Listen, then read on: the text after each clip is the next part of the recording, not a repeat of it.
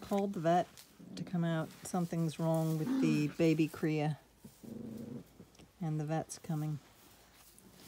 It's not looking hopeful, sadly. And Inca is being very protective, trying to keep the puppies away.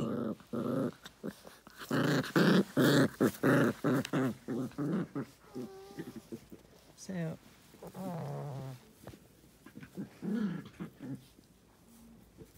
hopefully the vet will get here in time. We've had 3 feedings already today, and I came out for this feeding now and found the cria lying like this and all wet around the eye. And it looks like what we call in lambs, wet mouth.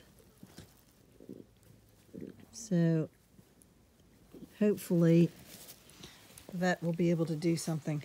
But it might be because the baby didn't get its own mother's colostrum. I fed it colostrum in the bottle, loads of it for several days, the stuff that we give lambs, but it maybe wasn't right. He needed extra from the local vicinity. Here's very protective Inca watching over the baby.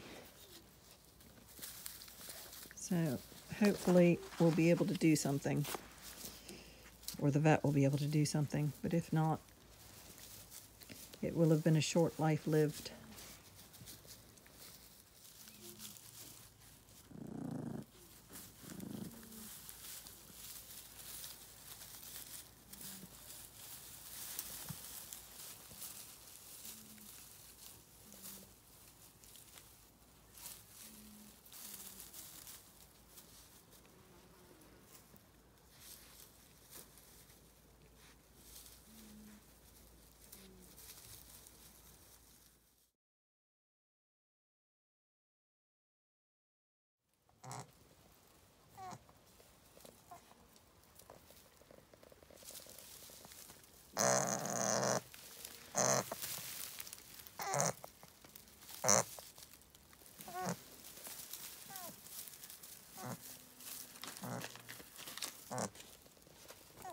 You're so good, Inca.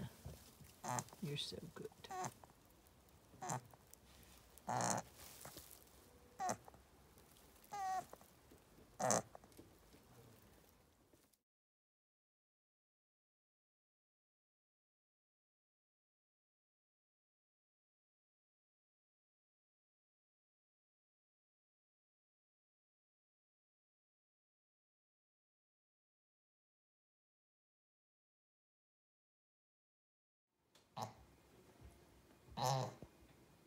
Poor baby.